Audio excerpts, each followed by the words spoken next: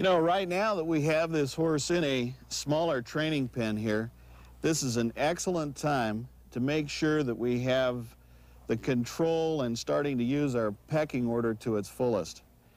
If the trainer comes in here and he starts to have this horse use his forward motion, it's a chance to really, get inside this horse's mind a little bit and make sure that he has a submission there by using the trainer's square shoulders, the faster feet, the raising of the hands. That's saying to this horse, hey, I want to be farther up on that pecking order. I want to be in charge.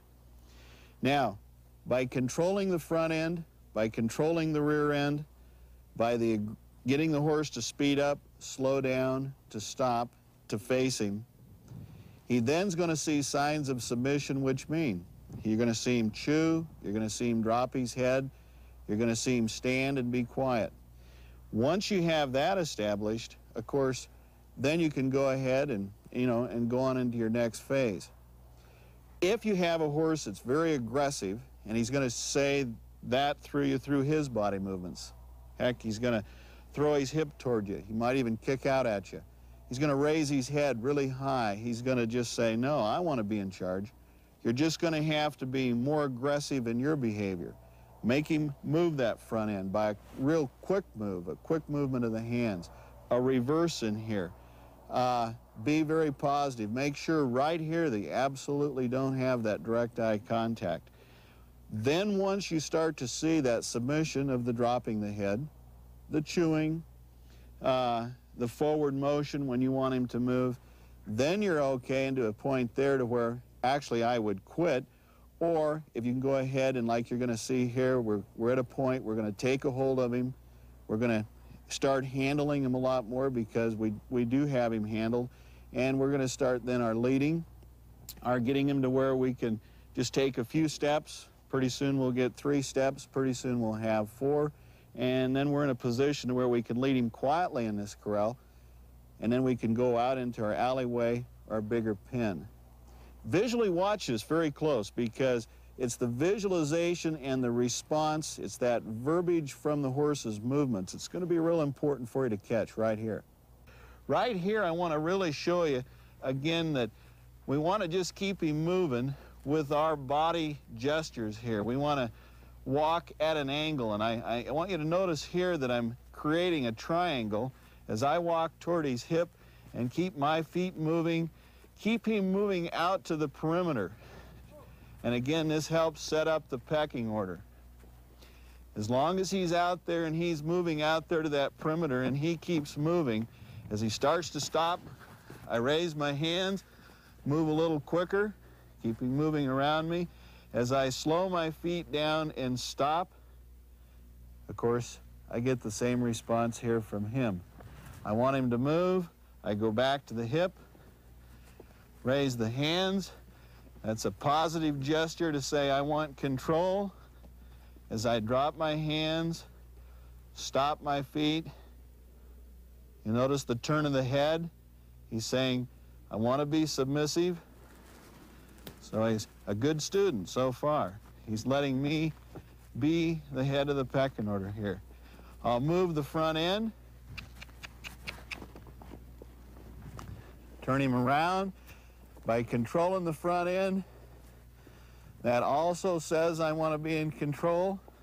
I stay at his hip here, keep him moving around, keep the triangle, stop movement, faces me, make sure that I don't have that direct eye contact.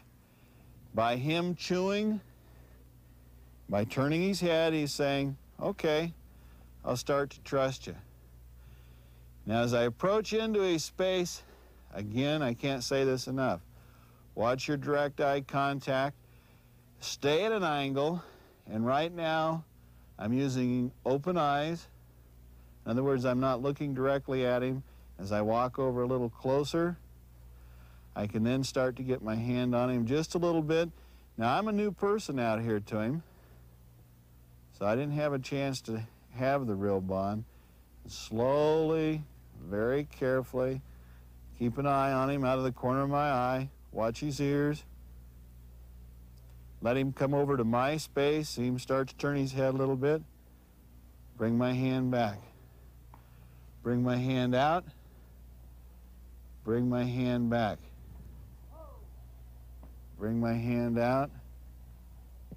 Okay, didn't get what I wanted, so I'll move back out. Raise my hand. Move my feet. Move him on around. Keep moving at the hip. Reverse. Move the front end. Now I walk a little slower. He walks slower. Walk a little faster. Move my feet. He moves out. Walk slower. See him drop his head. Stop. Let him move on around me. Keep my triangle. Move up. Stop. Notice him start to drop his head. Move him up.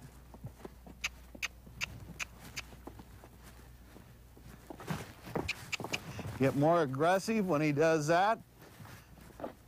Turn him in the corner. Then slow back down. Stop. Let him turn.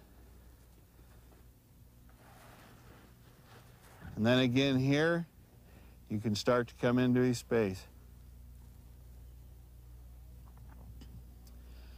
Make sure your eyes, you don't have the contact. With direct eye contact, keep an open eye. You notice he's chewing. Notice that my shoulders are still square, but I'm moving slow. Hear the deep breath. Again, a sign of submission. Bring your hand down. Bring it out. It's a very fluid move, not a jerky move. Each time you'll get a little bit closer.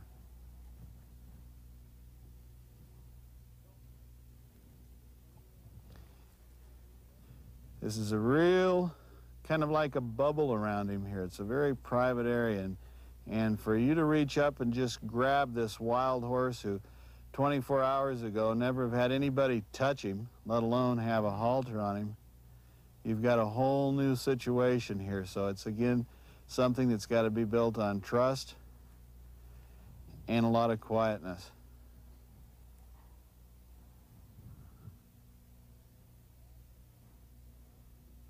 You'll notice that out here on this angle, I'm also in a position to where if he was to turn or kick or give me a little bit of problem, I can move, or if he was to strike forward.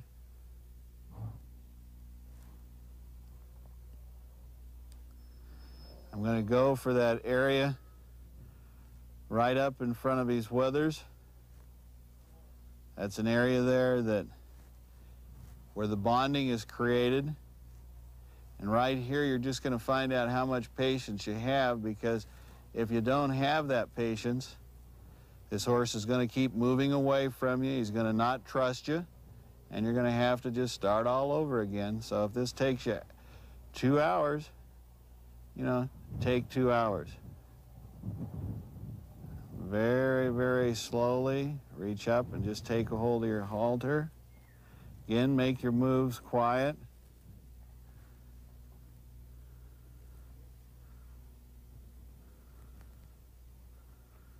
Pull his head to you. You go to put that rope on. Again, just stay real slow.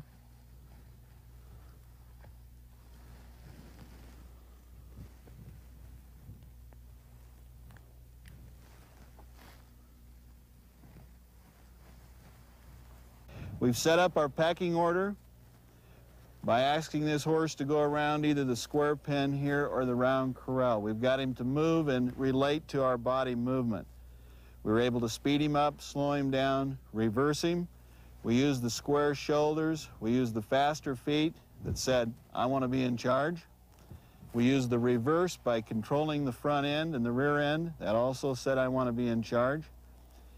We got him to where he would follow our movement in both pens, and we got to where we could actually walk up and catch him and get our hands on him and start to handle him.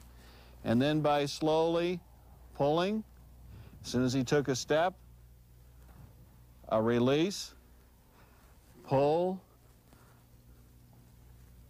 step, a release, until we had him to where he would start to lead and follow and trust, always going in a circle. Right now we've got a pretty willing partner. Right now we've got an animal that we can start to enjoy.